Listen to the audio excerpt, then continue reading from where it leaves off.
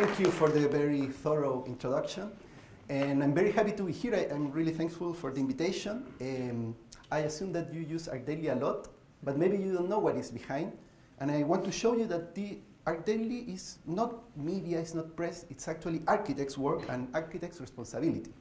And I hope that you get inspired with this, and maybe some of you will start something similar or will have the desire to do something on your own. There was supposed to be 2 Davids here today, but my partner David Asael is heading to Moscow to participate in the Moscow Urban Forum starting in 2 days. So sadly, he couldn't be here, but you have David B. Well, both of us, same as this gentleman, were architects. We went to architecture school. I'm a graduate architect. David is a master's in urban design. And I always like to show this image. This is the image when you go to Wikipedia to the entry architect. The architect is almost the same around the world. And it hasn't evolved much. Maybe now the table is horizontal with a computer. But for us, it has been very good that the architect and architectural education is almost the same around the world. Well, in 2006, we were these 2 young architects with long hairs, a lot of time, and with the world ahead of us. We could do anything we felt at that time. And we were teaching at university. And at the same time, we were seeing that there was a very strong generation of young Chilean architects doing very interesting work. These works are done by people that were in our university, some of our former TAs, young architects that we met. And all these very nice works, also by some architects in Argentina and Peru, we saw that weren't part of this. This is what I think every architect wants to aspire to when they enter architecture school. Because being here is going to show your parents and your friends that you have accomplished something. But also, you're going to enter into a network of opportunities. Being here means that you're going to get invited to restricted competitions, you're going to get a lot of commissions, and one of your main challenges is going to be how to grow your practice.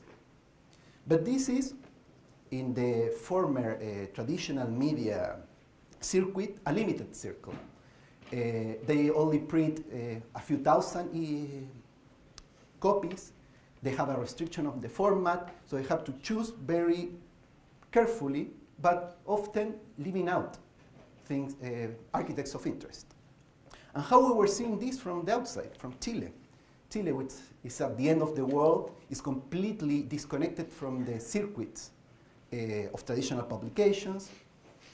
What happens in this country at the end of the world? How could we be part of this network of opportunities? So the usual scenario is that an architect goes to Venice to do a master's and establish a network with the editors of these prestigious magazines, and he becomes like the correspondent from Chile. So he would recommend your work to these editors, and maybe you could get a slight chance to be published here and enter in this circle of opportunities. But if you don't know him, you're out. So in a way, this was our diagnosis.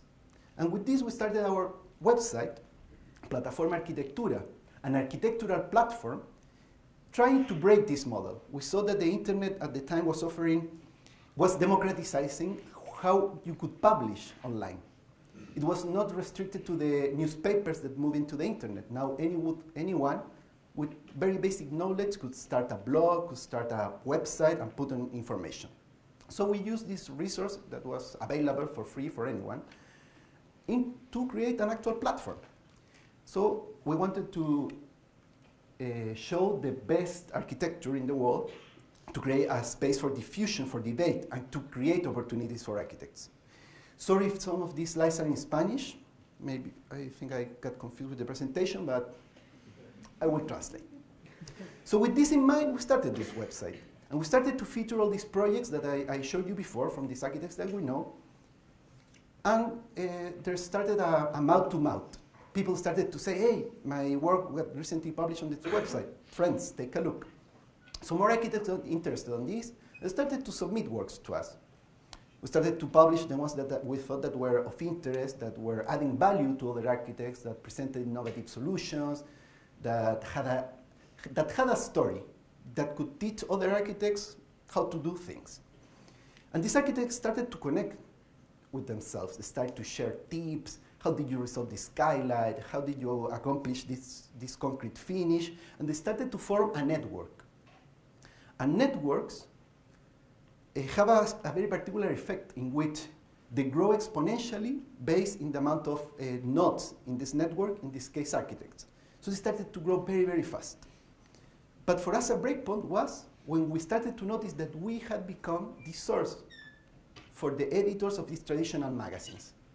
They started to ask us, hey, who's this young architect? What is he doing? Can you put me in touch with him? Do you know other people that you could recommend? And Plataforma Arquitectura, the Spanish website, started to be part of this network. One case that for us is very surprising is this. I don't know if anyone remembers this building. No? You? Which building is this? It's the Espana Library in Medellin. Perfect. This library, done by a young Colombian architect called Giancarlo Massanti, was his opera prima, one of his first works that he got through a competition, part of a plan by the government to put very high quality public projects into the middle of the slums to improve the quality of life and break the inertia that the slums had. So Giancarlo took the first photos of his work, very bad photos at the beginning. He submitted to us, he told us about this work, and we said, it's a very good project, we're going to publish it. And we published it the 19th of February of 2008. We remember this date very clearly because only 3 days after, on the 22nd, Giancarlo sent us an email saying, Dear Davids, I'd like to thank you for the publication of the libraries. It looks very good.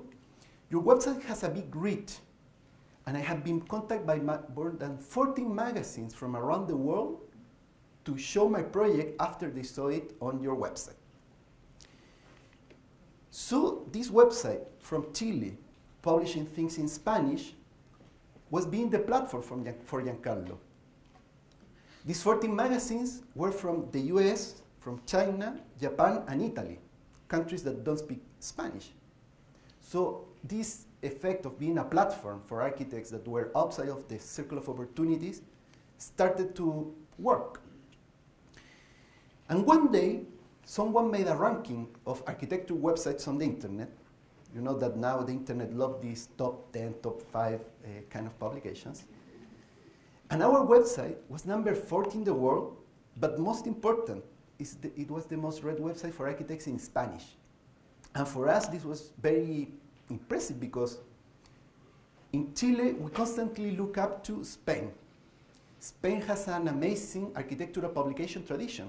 El Croquis, Arquitectura Viva, Ave Monografías, Tectónica, amazing publications. So it would have been obvious that the most visited website for architecture in Spanish should have come from there and not from Chile. It was a disruption.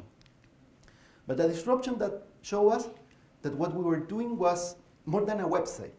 We were becoming a hub of opportunities. We were concentrating opportunities, spreading opportunities, and we started to understand our place in the architecture industry. A lot of people ask us, hey, don't you miss building? Don't you miss designing? But for us, what we're doing is something else, and we found our role in this industry. But we understood that what we were doing in Spanish was growing and so on, but had a lot of potential. It had the potential to be global, but we had a barrier. The barrier was that we were in Spanish. So we said with my partner, what if we try in English? What if we create a website that it could be the most visited website for architects in the world? We speak fairly good English, written is better. So we said, let's do it. Architectural platform was too long to have architecturalplatform.com. So we started to think about a new name. And after a lot of discussion came ArchDaily. And the objective was the same as before, to create the biggest hub of opportunities for architects, but in English. And we understood something very important along the process, that location is not a problem anymore. People talk about globalization, and it's easy when you are actually in the developed world, where all the networks are, all the opportunities are. But what happens when you see this map and you understand that you are in the end of the world, surrounded by the mountains, surrounded by the desert, and isolated by the ocean. To go to Chile is very expensive and it's very hard. It's more than 10 hours flight from the US. We only have like one direct flight to a world capital. It's very hard, and it gets into the mindset of the people. We were seeing this effect on the internet, so we said that this map was not fair for us. Who decided that that the universe has an up and down? So we said that for us, this should be the map. So from Chile, we could go to the world. And we started with ArchDaily. We went to launch it to New York because for us at that time, we felt that it was the center for worldwide architecture. Like international practices will set their offices there. And we launched ArchDaily and started a very, very fast growth. This thing that we were doing in Spanish, in English, people really need it, really enjoy it, and started to receive a lot of visits. So this goal that we had to be the most trafficked website for architecture in English happened. In only 18 months, we passed, which was at that time the most visited website for architects, which was constructed.com, that is Architectural Record. Architectural Record is the largest printed architecture magazine with more than 120,000 copies per month. And they have a website that was the most trafficked at that time. And for us, when we noticed this inflection point, imagine how important it was for us. It was validating what we were doing, and it gave us a lot of projection. And what that traffic meant? It meant that we had published over time more than 50,000 projects, have many followers on Twitter, many fans on Facebook. We're now close to 10 million visits per month.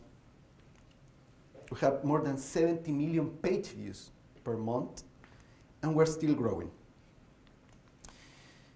In 2006, we were in Spanish. In 2008, we started in English. But we started to see that in the world, there were many things happening. And actually, the year that we started, I'm going to tell you later, were many inflection points for the things that we were doing and for the world, which led us in 2011 to start with ArchDaily Brazil, 2012 with ArchDaily Mexico, and what we're working right now is ArchDaily China. It's actually supposed to be launched this year, but it's going to be launched in January next year. And why China? The one on the left is me. The one on the right is our clone. So one day, we noticed that China appeared a website that looked exactly like ours and had all our content, but in Chinese. It was very particular. So we understood that we had a copycat, a clone. And actually a guy that we started to send emails, hey, stop copying our content. He never replied. We sent him a cease and desist. He didn't reply. We had the chance to go to China last year for the Pritzker Prize, and I sent him an email, hey, we're going to Beijing. Do you want to meet for lunch? He said, yes, please. And we met with him. And we started to talk, and we noticed that he wasn't like a content pirate. He wasn't. What he was doing ArchDaily in Chinese because a lot of architects don't speak English and don't have access to ArchDaily. At the end is what happens with clones about things. If ArchDaily is not providing the Chinese architects with an ArchDaily, someone else is going to do it. Give me 1 second.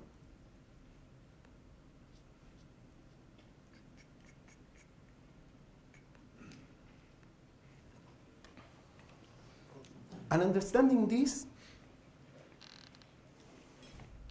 we started to enter like in a very rapid process of putting everything together. As I told you, 2008 was a year in which we noticed a lot of things. And the first one was this. One day we received to the office an invitation to the Kingdom of Saudi Arabia. That is something that is not very common. We were very surprised, and especially because it arrived over email. And immediately we thought about the Nigerian spams that you receive, like, hey, you have like $30 million in one account from a Nigerian prince. Click here to claim. But 2 days after we received the official invitation to the Kingdom of Saudi Arabia, Because this guy, the king, Abdullah, one day, we went to Saudi Arabia and he told the story that one day he had a dream, which was actually a nightmare, that the oil was over. And Saudi Arabia produces the 26% of the oil in the world. The US consumes the 26% of the oil in the world. So actually it was a very big nightmare. But out of this nightmare came something very interesting, because the king, the next morning, as he says, called the Minister of Oil and Education and gave them a $10 billion endowment to build a university to think about the future economic base of the kingdom. Something that Dubai is already doing, shifting into a more tourism and service industry because they know that oil is going to be over. But the king had very big dreams, so he commissioned this amazing university that was built by HOK. He asked the ministers to open this university for his birthday. So this was the king's birthday party. And it was crazy because everything was the biggest in the world. It's like this guy, when he wants to see something, takes the Guinness book to find things. There was the main media of the world invited to this ceremony, the New York Times, the Wall Street, and they invite us as the representatives of the architecture world. So we went to this very crazy place, met the princes of the royal family, the ones who handle the oil.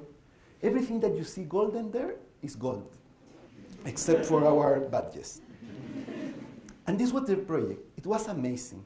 This was done in 2 years by HOK. They used all their offices around the world using telepresence systems to work on this non-stop. This project is built. The main campus is those buildings that you see there, and this is a full city. And everything is like the best that you can find for anything. The campus has very interesting uses of Islamic architecture. Actually, you can be in the outside spaces and air flows, you are not melting. They have the fastest supercomputer in Asia. They had like 3 Nobel Prizes as teachers before they had students. And then we started to notice that almost everything was cladded with a particular tile. And we noticed that it was a tile done by NBK. NBK is a company owned by Hunter Douglas, that you may know. It's a very big product manufacturer, and it's one of our partners. So we sent the general manager an email, the one from Chile, telling him, hey, you did a very good deal here. Your product is everywhere. And he replied, it's a lot. It's actually 200,000 square meters of this tile. It's so much that we had to set up a new plant in Portugal just for this project. And then we understood that the guy who said, let's make this with a ventilated facade using this particular tile was an architect. And the architect's decision, if he had said, let's make this out of wood or aluminum, his decision will mean that a plant is going to be built somewhere in the world for this. And the architect's decisions are very important in the architect's industry. The second clue that we got in that year was also an architect's responsibility. Until that year, maybe the image of the world that we could have could be this, a rural world. But actually in that year, more than half of the population started to live in cities. We had the Iron Age, the Stone Age. We're now in the urban age. It's something that's not going to stop, and it's going to accelerate. And this is our world now. We're actually 3.3 billion people living in cities, and by the year 2050, urban population is going to be 75%, and it's going to double. In a way, we could say that everything that is now built in the world, multiply it by 2. And it's going to be a growth that is not going to happen in this side of the world. It's not going to be North America. It's not going to be Europe. It's going to be in Asia. It's going to be in certain parts of Africa, maybe Brazil. By that year, I think that the only city in the developed world that's going to be in the top 10 of the largest cities is going to be Tokyo. And who is going to be the ones who build the housing, the commerce, hospitals, park infrastructure that these 3.3 new people are going to need? And the answer is very simple. It's architects. Going to have an amazing responsibility in shaping the world. But as I told you, it's a growth that is not going to happen in the traditional parts of the world. So we wonder which ones are the architects who are going to have to deal with this, where in the world, but most important for us, with which knowledge. We understand that architecture is a profession that is built upon the exchange of knowledge. We're seeing what Le Corbusier did, what the modernists that follow him learn from him, produce an iteration, and it's a constant exchange that we're going to talk later. Well, in this country, maybe some figures are not exact, but here are 300 million people, and there are 200,000 architects. In Japan, that is the country that has most architects in the world, they have 300,000 architects. China, that has 1.3 billion people, and it's growing like crazy, where now people can have 2 kids, so it's going to have a big leap. There's only 30,000 registered architects. In total, including the ones that are not registered, it's a figure around 80,000. But it's crazy if you compare. And when you understand how much they are building there. So you clearly, the allocation of architects in the world is maybe not right. And a lot of opportunities are happening also in these countries where the architects are very few and the growth is very fast. Economies like Indonesia and Turkey, Russia, India, Brazil, have all this in common. A lot of growth, then a lot of construction, but they need more architects. And the English is not their main language, which is important for us. That's why we have ArchDaily Brazil, we have ArchDaily Mexico, we have ArchDaily China, and hopefully either India or Russia for the next 18 months. Well, knowledge used to be produced, let's say, in the white parts of the world.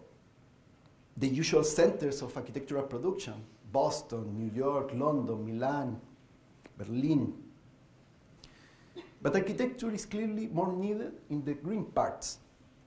And what is happening in the green parts of the world? Because there's no much knowledge, but there is need. And things are going to happen. And the problem is that they are not being done well, and things like this started to happen, or like this.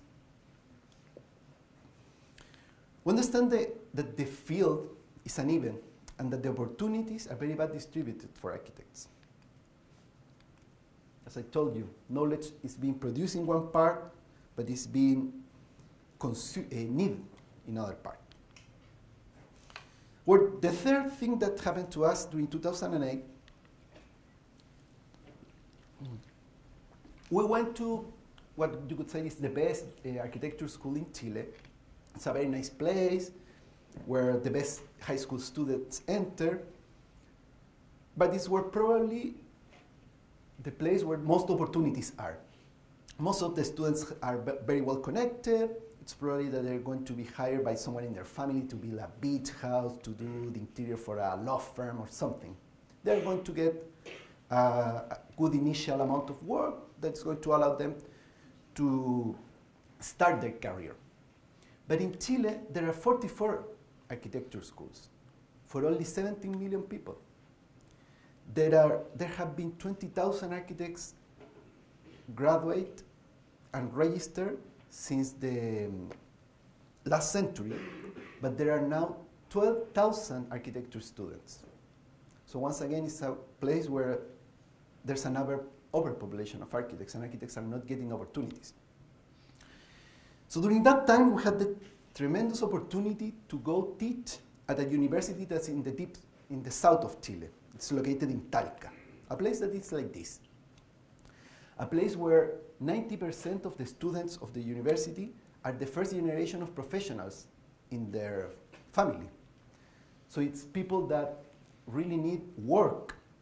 They really need tools to make them earn their life. So the dean of the school did something very good, which was get a bunch of young architects graduated from different universities and send them to study abroad to like the most forward-thinking universities, to Columbia, the AA, Berlage. And they came back and did a very interesting curriculum, but the most important was that they required them to build their graduate project.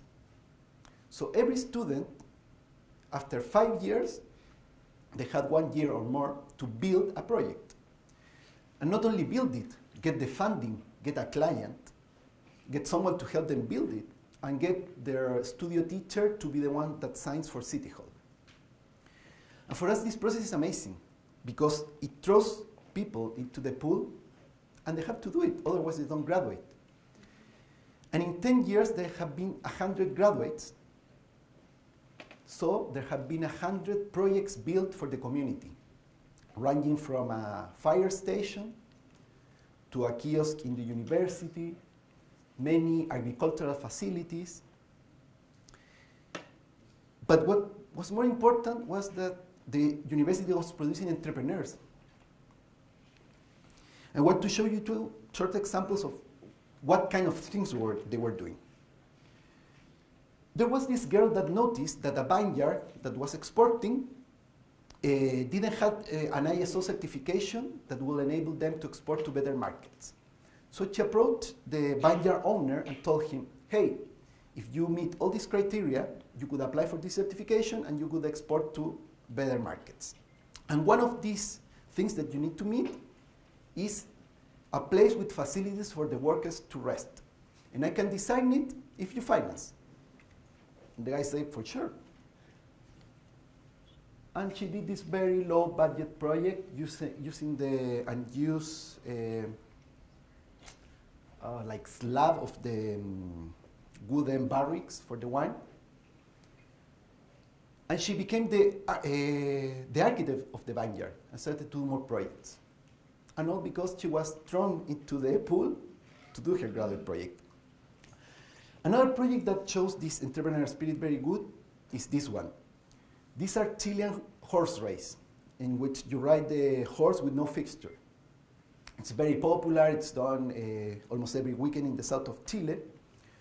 So one of the students say, hey, I want to build a pavilion for Chilean horse race. So horizontal pavilion overlooking this straight path of dirt where the horses race. And he went to apply, in a way this was a very easy project because you could apply to funding to the Secretary of Sports. So he went to, but he was denied because Chilean horse race wasn't an actual sport. So what did he do? He did all the paperwork to turn Chilean horse race into an official sport to get the funding. And at the end we wonder which was the best lesson that he learned, to build this or to do the other part. And then we pose the question, how we could scale and distribute this knowledge. We're seeing that the internet is offering unprecedented opportunities to exchange knowledge.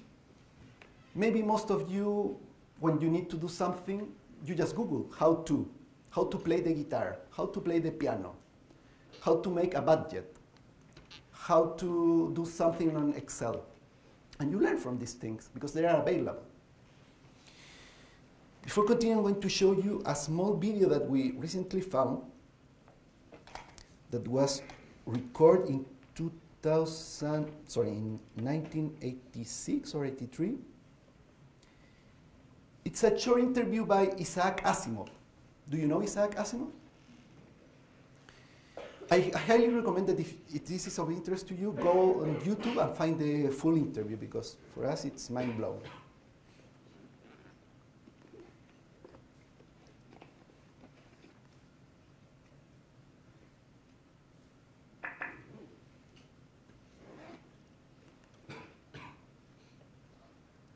Once we have outlets, computer outlets in every home, each of them hooked up to enormous libraries where anyone can ask any question and be given answers, be given reference material, be something you're interested in knowing. From an early age, however silly it might seem to someone else, that's what you're interested in. and you ask, and you can find out, and you can follow it up, and you can do it in your own home, at your own speed, in your own direction, in your own time, then everyone will enjoy learning. Nowadays, what people call learning is forced on you. And everyone is forced to learn the same thing on the same day at the same speed in class. And everyone is different. For some it goes too fast, for some too slow, for some in the wrong direction. But give them a chance, in addition to school, I don't say we abolish school, but in addition to school, to follow up their own bent from the start. Well, I love the vision, but what about the argument that machines, computers, dehumanize learning? Well, as a matter of fact, it's just the reverse. It seems to me that it's through this machine that for the first time we'll be able to have a one-to-one relationship between information source and information consumer, so to speak. Well, in the old days, you used to have tutors for children.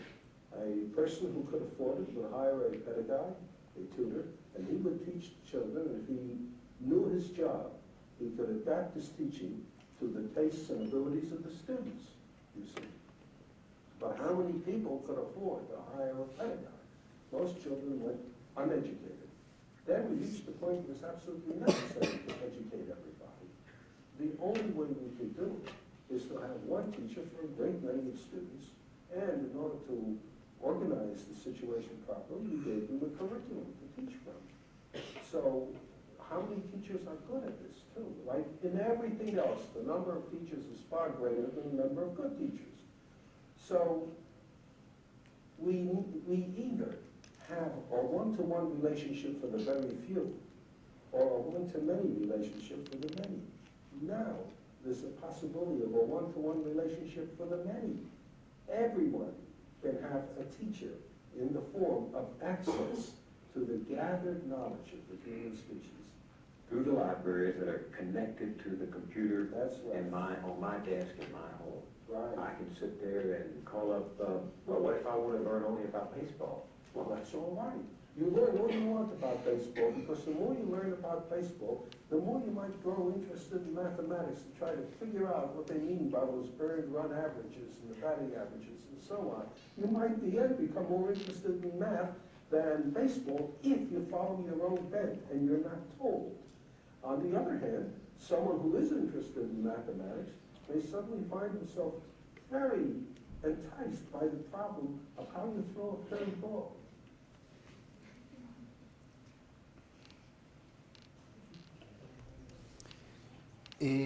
Well, I think that we can agree that what Asimov said has become true. We do have these outlets in our homes, actually in our hands, in our pockets, in which we are able to access vast amounts of information and ask the questions about the things that we care the most.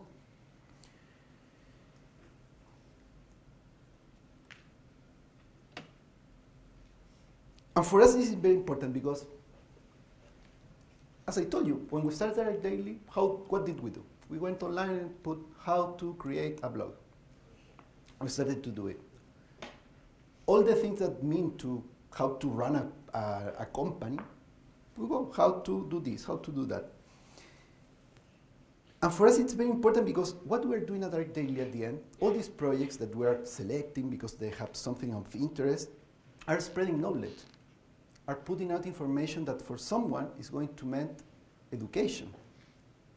And internet is changing this and is giving us the tools to do it.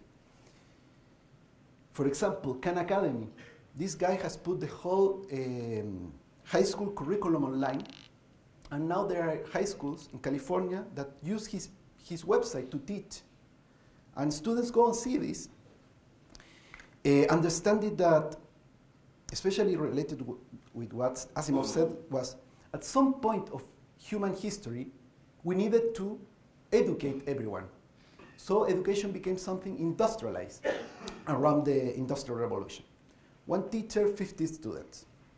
We would say that 30 are on the average, and at the same speed of the professor, but there are 10 who are very smart and very quick.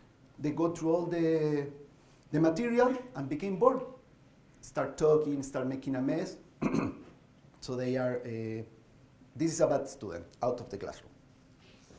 The 10 slow students who perhaps don't understand at the first time, who enter into a dynamic of being afraid of raising the hand and ask again and again.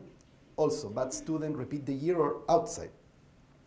Now, thanks to the internet, we can have this education that Asimov said, with things like Khan Academy. The fast students can eat all the information that is on the internet. Slow students can play the video again and again. And it is happening. With Khan Academy, there are schools in which students go and see the hard part of the information on videos, and the classroom becomes a place for discussion, for resolving questions, for socializing. Or things like Code Academy that are teaching how to code to kids and to old people as well. To code is something very important because it structures your mind. I was lucky enough to have coding lessons when I was a kid, and when I went to architecture school, a lot of things I could apply from that. I'm pretty sure that all of you who are into digital fabrication can also understand the importance of this. And these are things that you can learn on your own.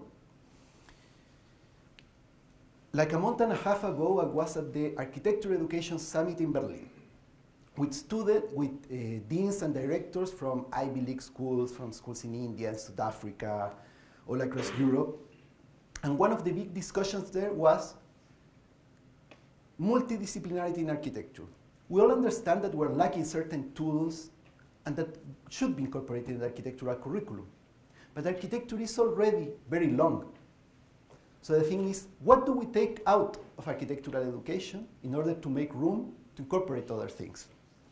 A big part of the discussion went into things like this.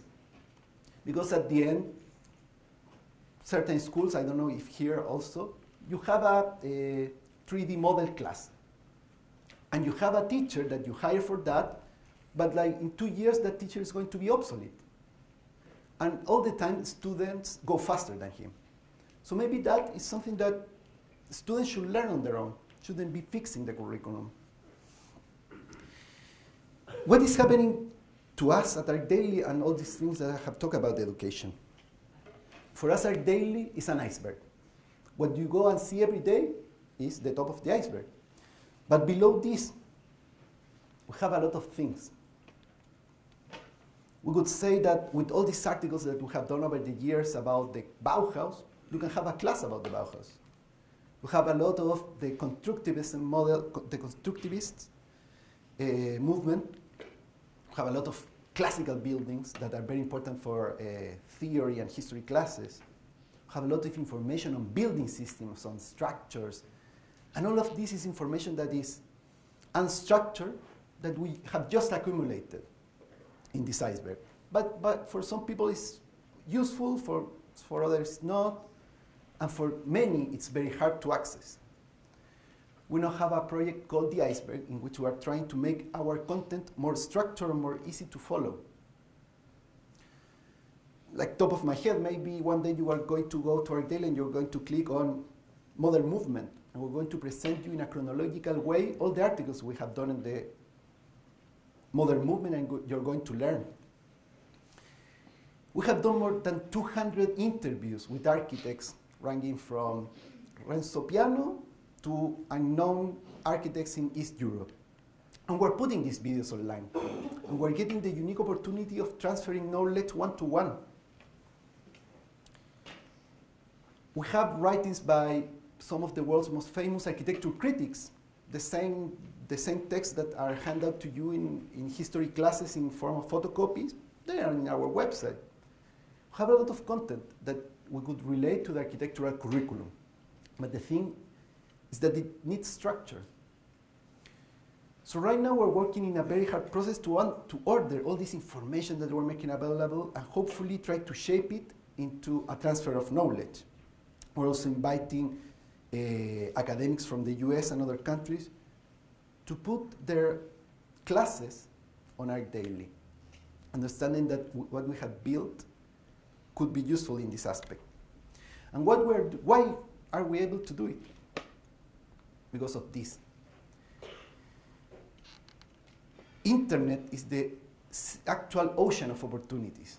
The same ocean of opportunities to the Spaniards, to the Italians, to the British, to go and conquer the world. Now that ocean is the internet. Anyone can do the things that they want to do, but there's one very important thing, that you need to buy yourself the idea. You need to believe in you. You need to dream big. The same as these two young architects with long hair in a small room in the end of the world. We wanted to make the most visited website for architects in the world. And we had the mission. And I hope, in a way, we're doing it. And all those things that I show you have been condensated into the most important thing of our office. Our mission. Our mission is what we use to evaluate projects. Our mission is what we use to choose where do we go to lecture, which countries do we visit, which ArchDailies do we open. And our mission is very simple. Our mission is to improve the quality of life of the next 3 billion people that are moving into cities in the next 40 years by providing inspiration, knowledge, and tools to the architects who are going to have this challenge. In ArchDaily, we invest strong in developing these tools. Right now, the process of restructuring the formation is something that has taken us like a year and many hours of a lot of architects. ArchDaily is a team of people from 9 countries, mostly architects, around 70%, but also designers, economists, computer science engineers, and journalists. But who really are architecture geeks. I am an obsessive person that is doing the kind of publication that I want to see with a lot of information. Our engineers are big data nerds. They are facing the problem of serving ArchDaily to 300,000 people every day. Of course, we're all city lovers, new media evangelists, bike advocates, and most important, proud citizens and big dreamers.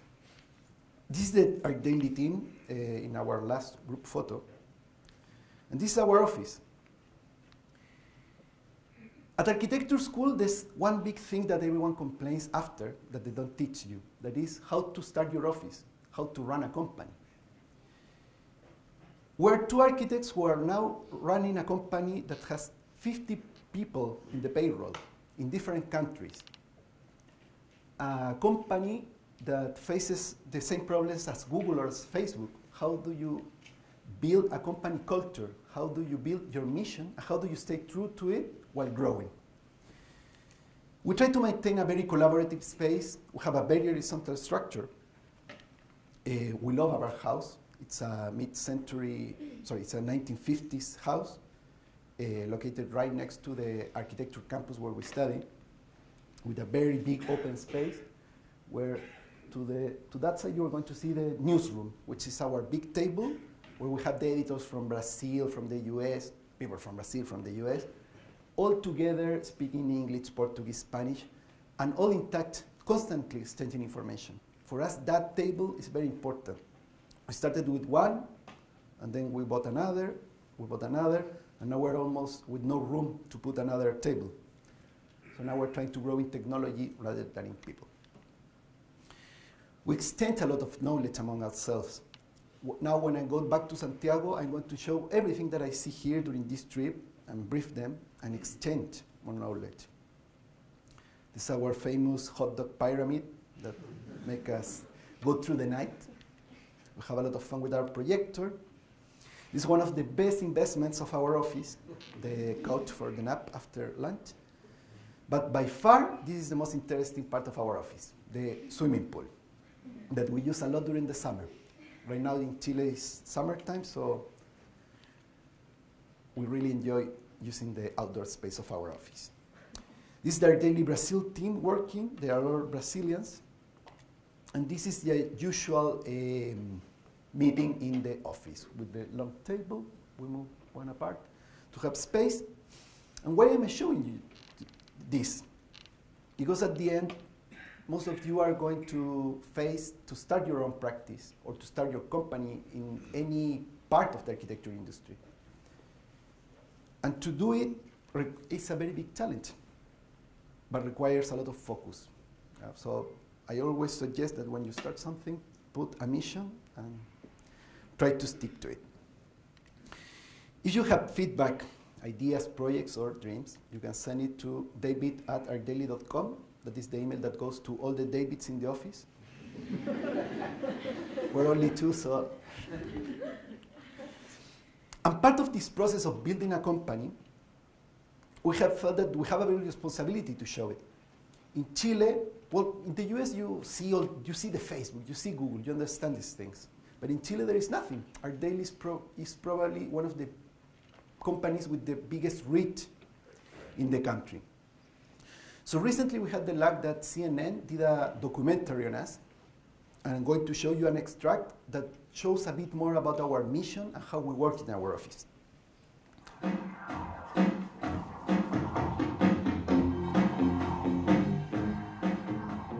Ahora hay 3.300 millones de personas viviendo en ciudades. Para el 2050 van a haber 6.600 millones de personas viviendo en ciudades. O sea, en 40 años vamos a tener que construir lo mismo que se ha construido en los últimos 3.000 años. ArchDaily es actualmente la página de arquitectura más visitada de Internet, con más de 7 millones de visitas mensuales, cuya misión es entregar conocimiento, inspiración y herramientas a los arquitectos. Si esto está bien hecho, si esto es acogedor, si esto es interesante, no lo es, se le ocurrió o se le dejó de ocurrir a alguien. Y ese tipo es un arquitecto.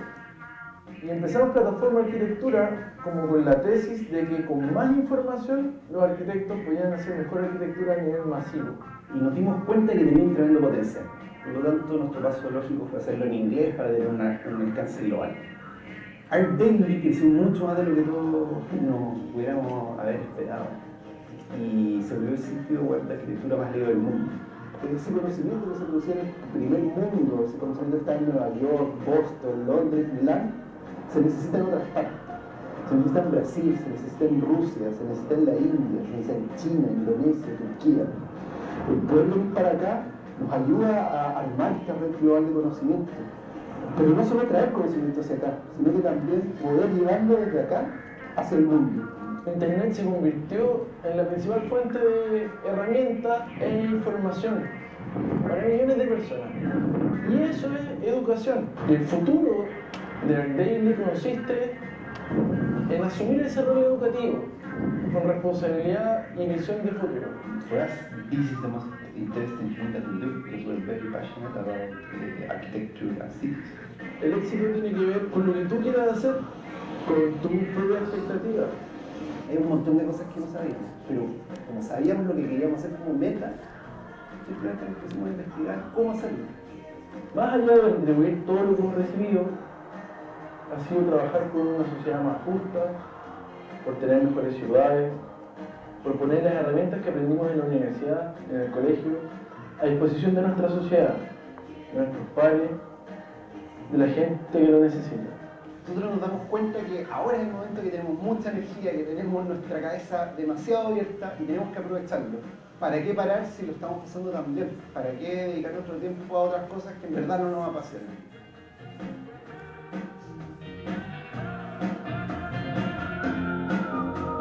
Thank you.